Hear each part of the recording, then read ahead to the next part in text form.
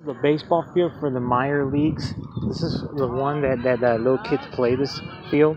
I'll show you in this video, you guys, just to demonstrate. See, this is not real grass or real dirt. This is just like real concrete cement. You see, it's plastic. And the bases were all painted like this. Then when the person hits a home run right here, probably very easy, go onto the fence right there. But we always practice here because we don't play softball around here. We always practice. Softball practice is always playing by grass and dirt right there. You see that? I'll show you straight up.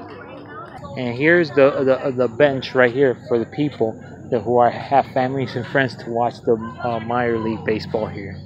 And the bench right there is for the players to play here. And of course, we have handicaps here too. And also outfield here, because the umpire goes right there. When you bat here, which side you want to be, left or right, it don't matter.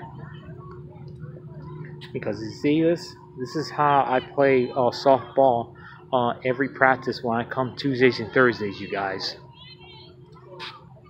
Right here in Tamiami Park, this is a little minor league right here. We always practice here, not playing real softball here.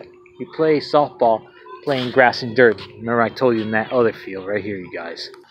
And that's the only thing I showed you guys, okay? That's how I play softball practice for the minor leagues, okay, you guys? And meanwhile, take care, everyone. That's how I do for softball practice.